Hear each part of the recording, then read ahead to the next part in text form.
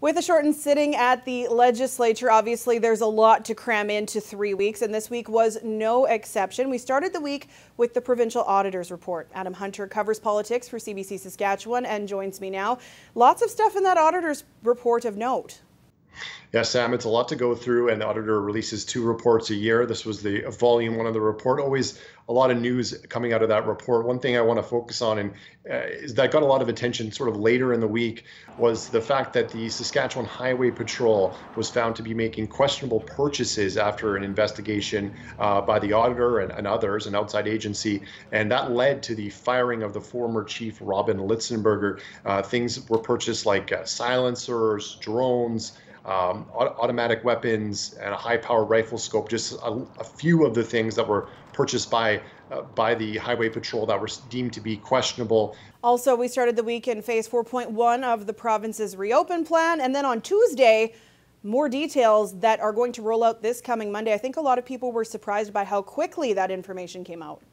Yes, early on in the pandemic, we were told by Dr. Shahab and the Premier that they would take a few weeks between, and maybe 2 weeks between reopening phases, and that's windows dramatically shortened, as we've seen in the past. Some guidelines change within days of reopening. As you mentioned, things like movie theaters. We're going to see contact sports is another one in there that was just changed recently. So those changes are being announced very quickly. We should expect to hear the last bit of things that haven't been open yet.